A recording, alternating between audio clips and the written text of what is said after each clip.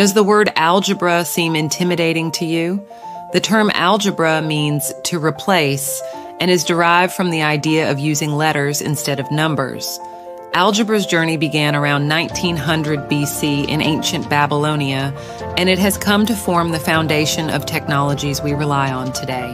The Babylonians laid the groundwork for algebra by solving linear and quadratic equations. Later, during the medieval Islamic world, algebra developed rapidly, and a mathematician named Al-Khwarizmi first used the term algebra.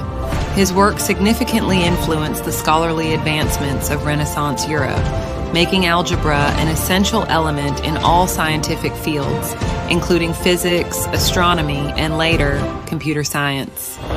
Today, algebra underpins cutting-edge technologies like artificial intelligence, making our lives more convenient and safe.